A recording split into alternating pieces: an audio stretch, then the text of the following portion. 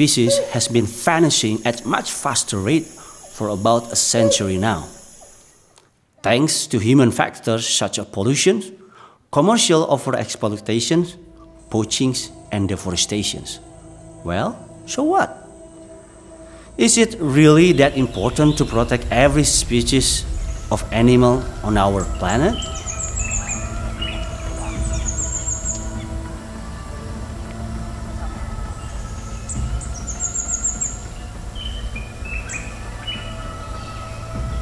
My name is Yoki Hadiprakarsa.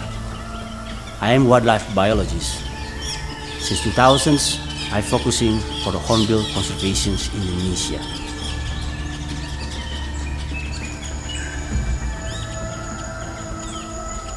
Hornbills is the largest and the most effective seed disperser agents in Asia's tropical rainforests, and they are forest dependent to survive.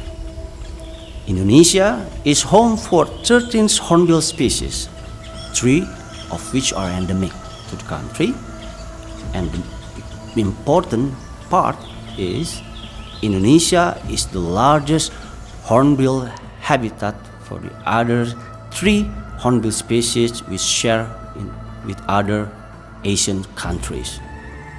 This makes Indonesia is the richest and the most important country for hornbill conservation in the world. But the forests, which are their main habitat, has been disappearing rapidly.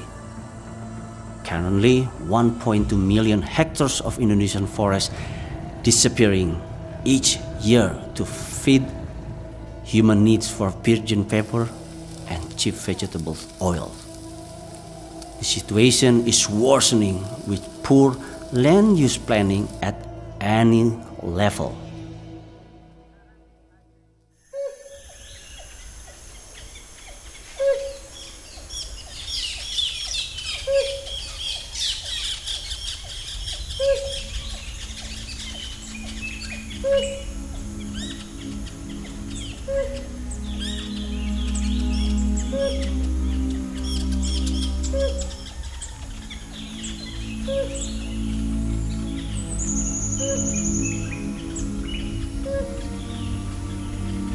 Among hornbills in the world, helmeted hornbill is the most unique species, the only hornbill species who has a solid casque features. It's been recognized for its ivory-like quality.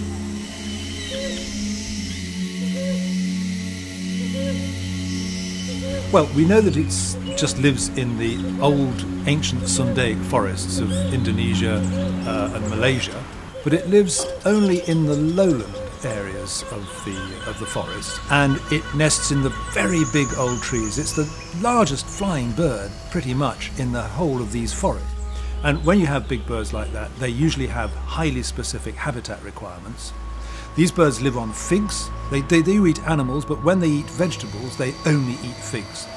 And then they nest in holes in big old trees. And these trees are going to be some of the big old giants of the forest, and these are the ones that get felled first. The helmeted hornbill has a very slow reproductive rate, which is typical of old birds living in old forests. So, for example, the female actually walls herself inside the nest hole with the young for 160 days. That's almost half a year. So this is a very slow rate of reproduction, only 1 young a year at the very best. So we know the population is in steep decline, and where it used to be quite a common bird, now people visiting forests for bird watching, or people, biologists doing monitoring, they say it has become extremely rare. And this is in just 5 years, or maybe even just 3 years, this extraordinary phenomenon. In the late 2012, I received photos of helmeted hornbill head in the black market. This is shocking me. Since then, I start my investigation projects in 2013 in the West Kalimantan. My worries has been proved. At least 500 adult helmeted hornbills were killed each month in West Kalimantan. It sums up about 6,000 helmeted hornbill killed each year. However, only 1,142 helmeted hornbills had confiscated by Indonesian authorities between 2012 and 2015 across Indonesia. Just now got evidence that this bird should be treated in the highest level of threat. It's called critically endangered. So it goes from near threatened to critically endangered in one jump, which is extremely rare to happen. We think that in the next few years the bird will completely disappear, unless there is some major intervention. Many of villagers reported to me massive hunting and poaching has been rampaging start in 2012 in their forest. And now this bird is become more difficult to see and sometimes it's completely gone.